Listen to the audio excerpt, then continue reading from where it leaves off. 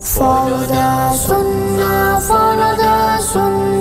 inshallah we will go to Jannah.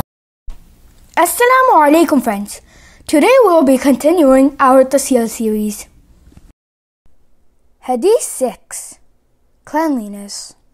At-tahuru shatrul Iman. Tahara, cleanliness, is half of faith. Explanation.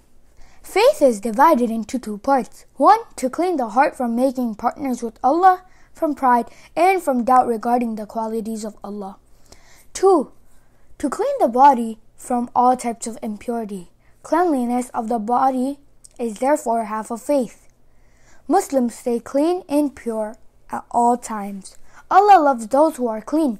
Dirt and filth causes germs and may make us sick. People also feel uncomfortable in the company of dirty people.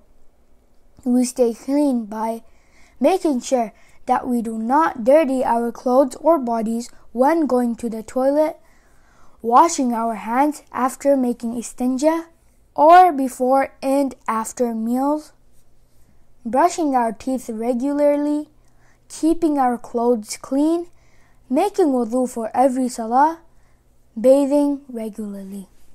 Jazakallah. Thank you for watching. Please don't forget to like, share, and subscribe to our channel. Follow the Sunnah, inshallah we will go to Jannah.